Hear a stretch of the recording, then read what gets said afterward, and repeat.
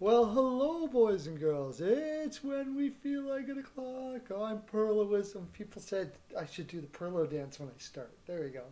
I'm Pearl of Wisdom, and you're listening to my NHL Pearls of Wisdom. Yes, this is the Perlo dance. See? Everybody's doing it. Everybody in the land. Look at CL and Hockey News Reports doing the Perlo dance there. That's nice. You're getting good. You see, they've been Hockey News Reports and CL. They have been going to Perlo's house to spanking. In the back, we have Perlo dance tutorials. Yeah, people go there and they do the Perlo dance. I teach them how to do the Perlo dance. You can do it all kinds of styles, you know. You can do the country style. You can do the hip hop Perlo dance. It's a little different, isn't it? Yeah. Okay. So for those of you who don't know, what I suppose I should tell you why I'm here. We do NHL picks here. This is the Pearl of Wisdom Show B-Pow Picks edition. You what you need to do is comment down at the bottom goat, just say goat, and I will give you a free month of BPAL. I'll give you the link. You can go to it, you grab the $25 package. Now you're going to find out as you watch this video why you want to do that, because it's full of frolic and it's fun, and we get a lot of picks right. So Ulysses, also, I saw you doing it too. I know you are the shy one. You usually don't do it, but I saw you doing the Perlo dance there. Anywho, we're going to go into yesterday's games, and then we're going to do tonight's games. We're going to do them real quick because my video has actually been going a little long. We got lots of picks to get to, so we're going to start right now. Here we go. Okay, yesterday's picks. We will go to the scores. Scores. We'll go over what we did. The reason why we're doing this is so you guys can see how good we do. It was it was pretty much a wash. Pretty much broke even yesterday. Okay, hello. Come on. Does it really have to? Okay. Hurricanes Lightning. Now, I said that the Hurricanes were going to give everything they had this game. They were going to be tired. I liked Nedeljkovic. I really thought McElhinney was going to be in. I took the Canes to win. I do believe we went with the under on this though. So we got the under. So it's kind of a wash. The under paid 191. We put a unit on it, small pearls, so we're down a little bit. Same as here. I didn't know much about this game. I really wouldn't have put bet on it. I was more on the under than anything. So we got the under on that. But I did pick the Panthers because I just couldn't figure out if Panthers were going to be tired enough to lose to the Stars. The Stars have been very inconsistent, blah, blah, blah. Here's one. We took the Flyers to win ML on this one. I did take the under, though, so it's a bit of a wash. It was for small pearls. Again, the Flyers were out a lot of players. I really thought that they still had a better roster than the Rangers, who were also out Panarin and stuff. So I was correct, no doubt about that. We took Maple Leafs ML. I leaned an over on this, but I wasn't sure at all because the Leafs were tired. But the reason why is when does Rittich become a goaltender all of a sudden? He stopped like crazy amounts of shots in this game, like 38 shots.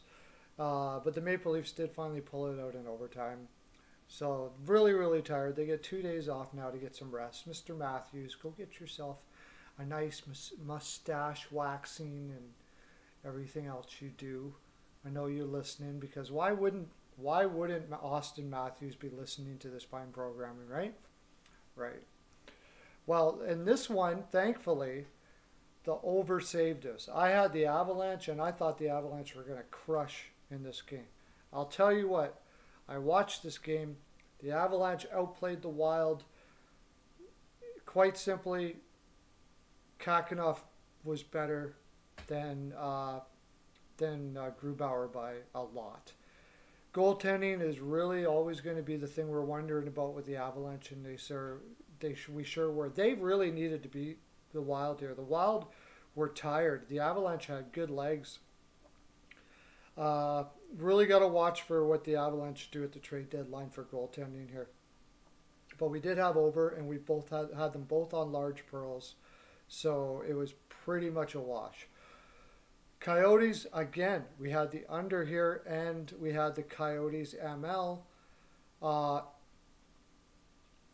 So again, it was sort of a it wasn't a wash because the Coyotes was 175, so we lost a quarter of a pearl on this one. I really thought, I mean, I got to rethink here. Oh, that's what I wanted to check. Aiden, that's what screwed me up.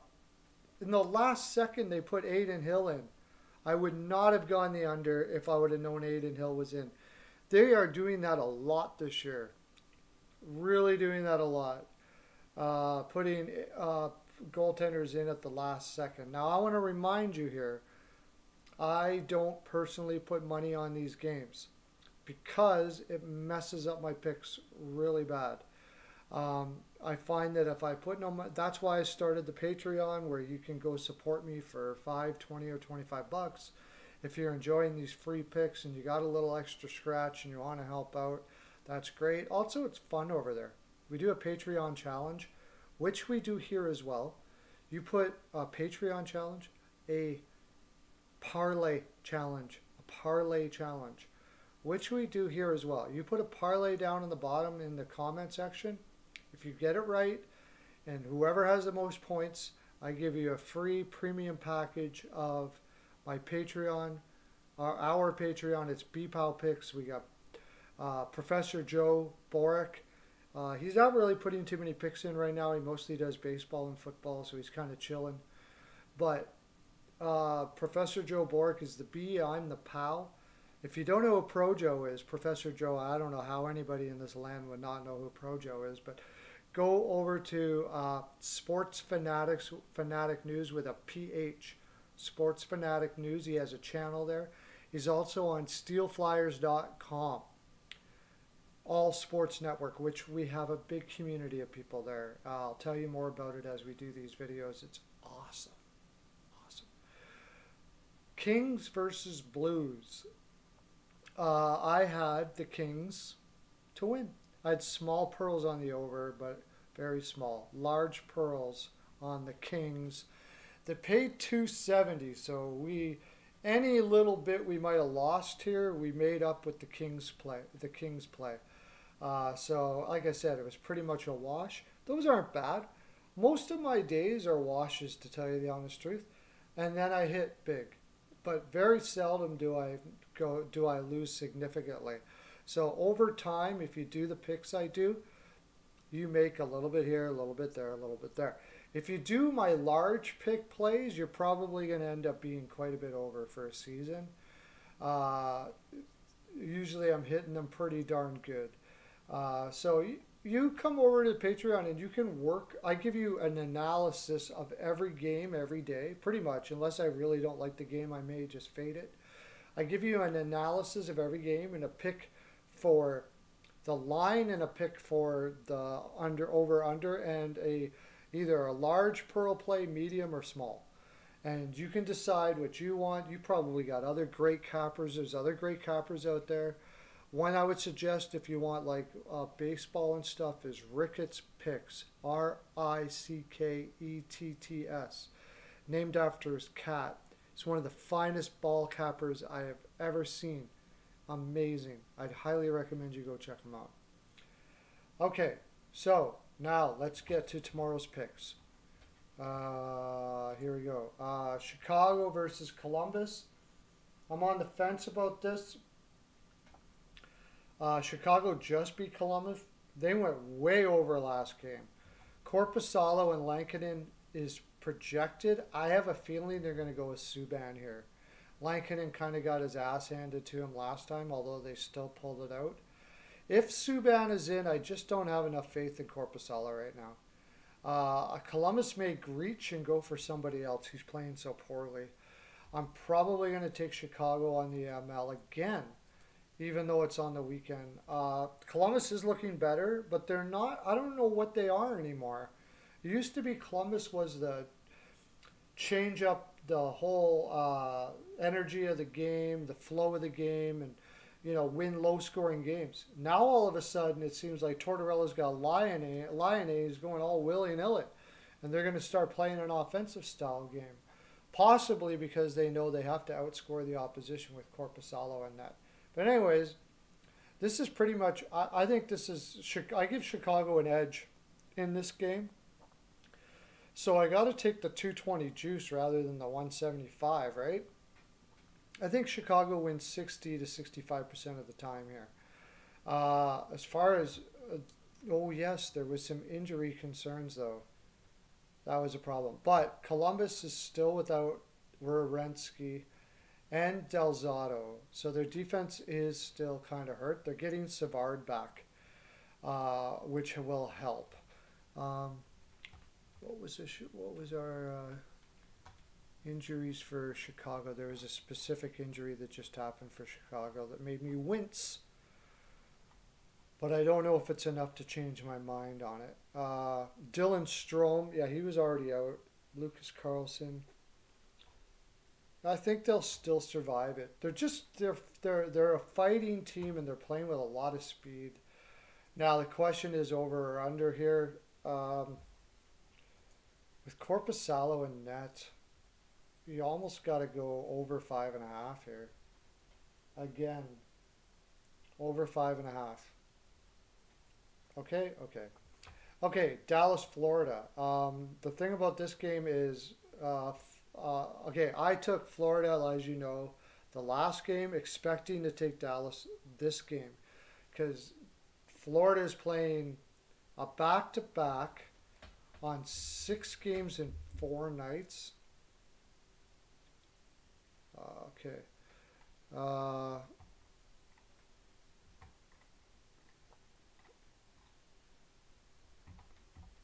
Yeah. They played here the game before. I'm not going to go back to it. Or, sorry, they had a day off. They played a game, had a day off. Played against Dallas, had a day off. So that's 1, 2, 3, 4, 5, 6. Yeah. Now, 6 games in 4 nights with a back-to-back to boot. Now, Dallas is also playing a back-to-back, but they've had way more rest. In fact, the worry about them was rust. Their legs should be moving back again. Should we quickly go to make sure there weren't any injuries over that to change my mind? Radulov, does that look like he's going to come back again? No, he's not going to be back. Okay. And Florida, Nudavara and Noel Acciari, not that big of a deal. I just think I don't care how good of a team you are, and I really like Florida right now. If you're playing 6 games in 4 nights, you just very seldom can pull through those games. Bobrovsky is going to be a net, and I believe I saw Ottinger was possible for Dallas. So normally wouldn't go on an over for Dallas, but with Bobrovsky and net, Florida being really tired means that Florida probably won't score much. Are they doing 6 here? Wow. Wow. That seems like everything there. I don't know. Dallas is also playing 3 games in 4 nights too, so they're going to be tired. Now, why do I worry about whether they're tired or not? When teams are tired, first of all, their legs aren't moving as much. Second of all, their passes aren't as crisp. Third of all, they don't have as much sting on their shots a lot of the time. So I'm going to go the under here, under 6, and I'm taking Dallas ML. Dallas ML should be paying some pretty sweet juice there. At 213, not too bad. 212, somewhere around there. Depends. Not all the lines have come out, so go searching for your best one right now. BetOnline BetOnline.ag usually gives nice juice to the underdogs. Boston versus the Islanders. Boston has several defensemen hurt right now. Most of the biggest one of which is Lauzon. Um, I just wanted to make sure here. Yeah, and the Islanders haven't played since Buffalo. That they beat Buffalo 3-2 2 games ago. Boston is also well rested. But again, they have a lot of injuries. I think I'm going to lean the Islanders at home here. I'm taking a lot of. I'm going to lean the Islanders at home here simply because Boston has some fairly significant injuries.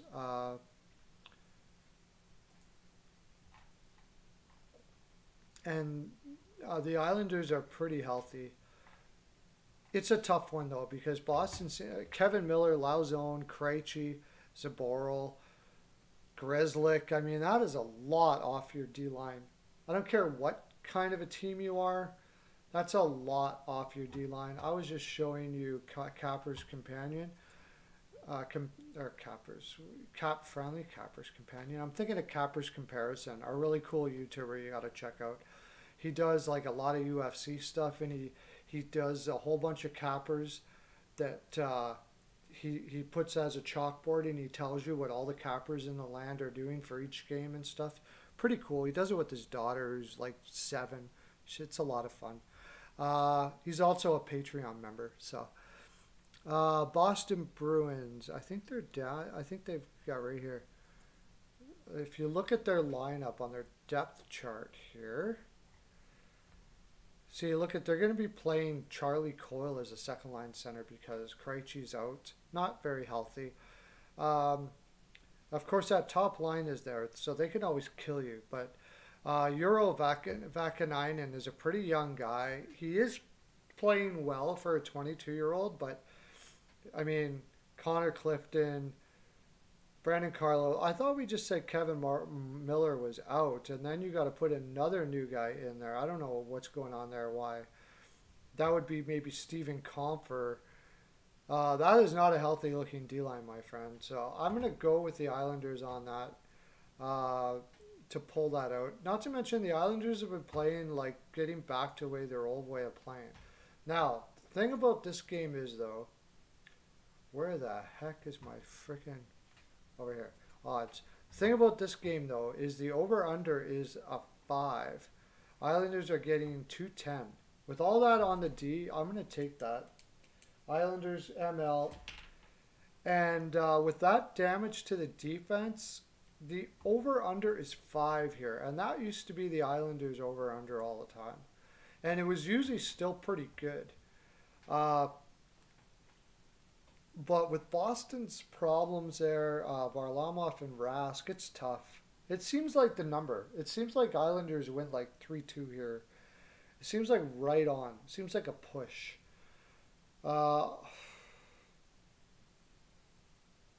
going to go the over. Just because Boston, maybe I think the Islanders could possibly get a few more goals than they normally do. Boston's got that top line. I'm going to go the over. Maybe it'll be like 4-2, an empty netter or something like that. That's about it. I'd probably fade the total actually, but we'll see. Tomorrow things change. Again, going over to Patreon, I'll give you the link down there. I update people on injuries and all of those sort of things on Patreon. I tell people when they're when different goaltenders come out, and then I'll change my bets a lot of the time. So what you got on here is not the final play, but I'm hoping I'm helping you out still at the same time. Carolina, Tampa Bay. Now, I had Carolina this last game because they're playing 4 games and they were playing 3 games in 4 nights. We'll go to that real quick again. This is NBC's, this is daily face-off schedule. It's the best there. I said it. I like this one. I use it all the time. Carolina, see, 3 games in 4 nights, but they played before that too. Like, crazy amount of games. A lot of teams are playing crazy amount of games because of COVID. They played, yeah. Why the heck did it do that? Yeah, they played 4 games last week. And 4 games in a week is a lot, by the way. For that doesn't normally happen in the NHL anywhere near as much as it's happening this year. And now they're playing 4 games now. So they're playing something like 7 games in 10 nights in this game. Tampa is also playing 3 games in 4 nights because they're playing a series with Carolina, but they were on COVID before. They are far more rested. Uh, the Carolina played Nedeljkovic last night, which is I thought they were going to pour everything into it and pull it out today. Today being whenever you're watching this, last night, whatever. But they didn't get it done. I still got to go to Tampa Bay now. They're not going to be any less tired, and they're going to have Reimer in. Now, Tampa Bay is going to put McElhaney in. You'd want to lean to the over here, except Carolina is going to be dead tired. I don't think Carolina is going to score more than 2 goals. So what's the total? Maybe 3. Maybe 3. You might want to go on the team total for Tampa Bay here, whatever you're getting on that. I don't do those very often. I should look into those more. I have people ask me about those.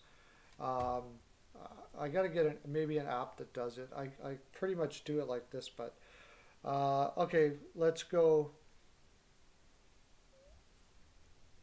6.5. I'm going under 6.5.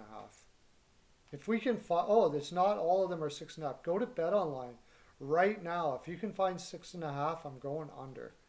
There you go. Tampa Bay ML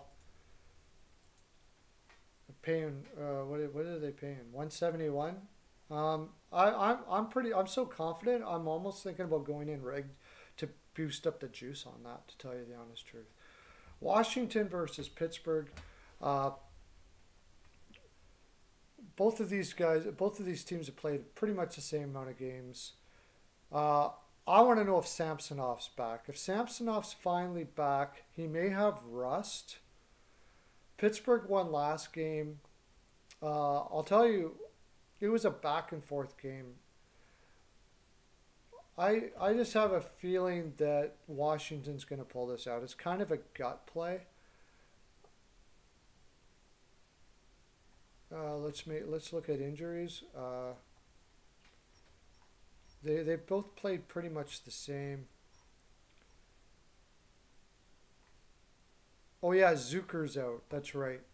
Zucker and Jared McCann, Demelin. Okay, I'm gonna go Washington on that game. I just don't think Pittsburgh can't afford to lose any offense against a Washington team. So I'm taking Washington and on the total 6.5. I'm gonna lean the under there. Just because it's 6.5. It's a lot of games. Teams are playing a lot of games right now. It's really going to be hard to hit over 6.5s often. These teams can do it. I may just fade that total.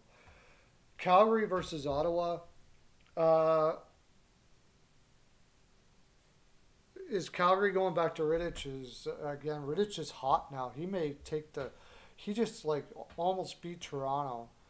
And he did beat Toronto before that. I think they almost got to keep on rolling with them, except I think this is a back-to-back too, isn't it? Yeah, this is a back-to-back. Wow. That changes things. 3 games in 4 nights on the road, back-to-back, playing against an Ottawa team that's on a high right now. Is Ottawa also playing 3? I'm going to take Ottawa. I'm going to take Ottawa ML here. Wow. I was leaning at Ottawa PL because you're getting the juice to do that where they're still getting 171, but I'm going back to Ottawa ML here. Calgary was not very convincing against Toronto in their win. Basically, they survived on Rittich. Is he going to keep it going? I don't know. Murray's been playing really well. Ottawa's going to beat the crap out of a team that's tired. So, yeah, I'm taking Ottawa. There's a good one for you. New Jersey versus Buffalo. This is tough because this would be the third loss in a row to Buffalo by New Jersey. I really thought that Jersey should have won the last one easy. Buffalo was on a back-to-back. I think they're both playing 3 games in 4 nights. There's so much of that right now in the NHL because of COVID. Look at that. 3 games in 4 nights. Coming off played in New Jersey. This is sort of like a back-to-back, except they had a day off. It's home and home, I guess you would say. Man, I'm probably fading this game. They're both tired. I probably would go the under. The under is probably the play here. They're going to play Ullmark. Ullmark looked fantastic. I'll tell you what, I said that Buffalo's energy had changed when they lost to the Islanders. And they only lost to the Islanders by 1 goal. Then they beat up New Jersey the next game. Let's go Buffalo again.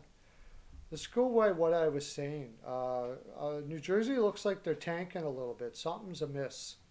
So let's keep rolling with Buffalo. 180. Oh, look at that. They're not even getting dog money here. 188 on the ML, and we're gonna go the under because they're both tired. I don't know. Well, the only thing is Blackwood not going to be in net? I reserve that. I will definitely be taking Buffalo if Wedgwood is in net, and then I may be going the over because Wedgwood's not a great goaltender, my friends. Okay, Detroit, Nashville. I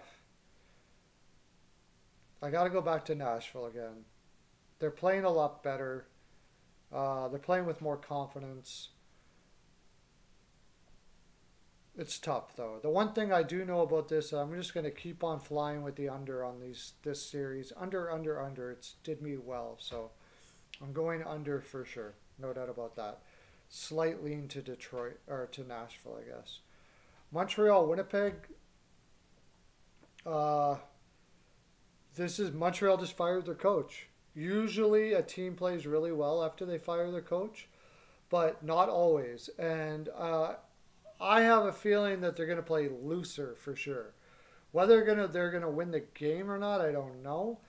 But I have a feeling they're going to play looser because almost always a coach comes in and says, let's just have fun, go out there and play. And, maybe Julian was just being a little too serious and being too nitpicky or something like that. I get that kind of idea that they were doing that because the players were holding their sticks a little tight, and they were doing this last year. In fact, Julian teams now, the older he gets, seems to fall into that. Boston, before he left, was doing that. So I'm going to say, if you look at this, you can get an over 6 here. You can find over 6 on Sports Interaction. You can find it right now.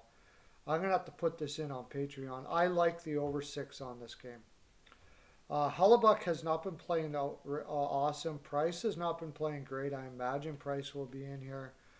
So, yeah, let's look at what they've been playing, how much rest both of these teams have had. Whoa, Winnipeg, if anything, they might be rust. 3 days off. What the heck happened there? And Montreal, when did they get 3 days off? But they've had time to practice with Dubois, too, if they've had 3 days off. And Dubois has looked fantastic. Tough game. Montreal. Not too tired. I say the over, and I slightly lean to Winnipeg. I'm going to say Winnipeg at home. They've just looked so good.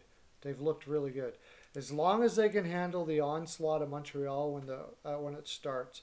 Probably look at over first period here too.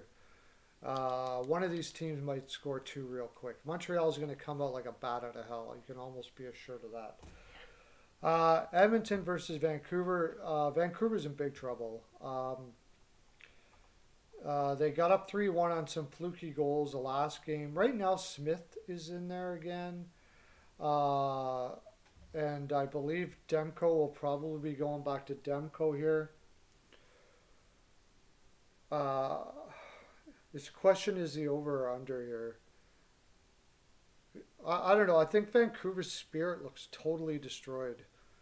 I'm going to say Oilers, and I don't know if Vancouver's going to score enough. I'll go the under. But I'm going to say the Oilers. I got to keep on going with the Oilers right now. They're playing with a lot of belief and confidence. 176. Tough to put it in reg on the road, and Vancouver won the last one, but I'd consider it. I mean it. Like Edmonton is flying right now. Are they getting any of their defensemen back? Because they did have injuries on D. Doesn't look like it. Yeah, probably just stick with the ML. Cuckoo, Legason, and Bear still out as far as we can tell. Don't really like that too much, but Vancouver's energy is so poor, I got to go with the Oilers. Okay, boys and girls, that's our full 42. Oh, look at this. We went 30 minutes ago. Okay, I'm going to let you go. Picks tomorrow. Sorry I went so long, but you love it. You love it. Have a great day, everybody. Lots of love to you. Okay, bye.